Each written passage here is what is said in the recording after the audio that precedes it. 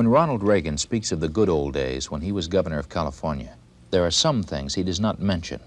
For example, he increased state spending by 120%. He brought 3 tax increases to the state.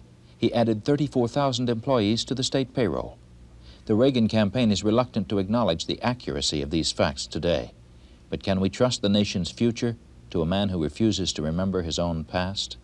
Re-elect President Carter on November 4th.